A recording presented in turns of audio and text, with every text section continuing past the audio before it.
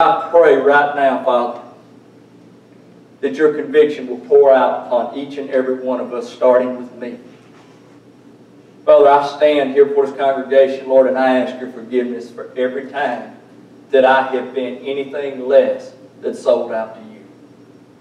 Father, any time that I have said, done, or acted in any way that does not glorify you. Father, for any time that I have neglected the call that you have placed upon me. Lord, I pray, Father, that each one of us will stand up and boldly say, just as this young man did, even if it's in the face of death, Lord, I am yours. My path and course has been set. I will follow you no matter what.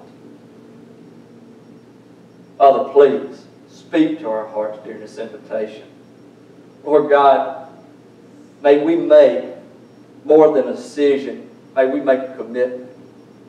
Father, I feel like that's been the problem in the church for so long, is we like to talk about the decisions that we've seen made. Lord, Pharisees made a decision, and that decision was to neglect you and ignore you and reject you. Father, we need to move beyond decisions and move into commitments. We need to stand up and say, Lord, I commit my life to you. I commit every area of my life to you. Lord, I sell out today. Because, Lord, I know, as Helen learned, you are worth it. Because, Lord, you're everything and I'm nothing.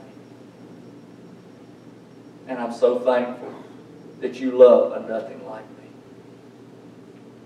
Please, Father, be with us during this time. Lord God, please, please speak to hearts. And Father, may each one obediently follow you. We ask and pray all this in Jesus' name. Amen. Would you please stand? During the invitation.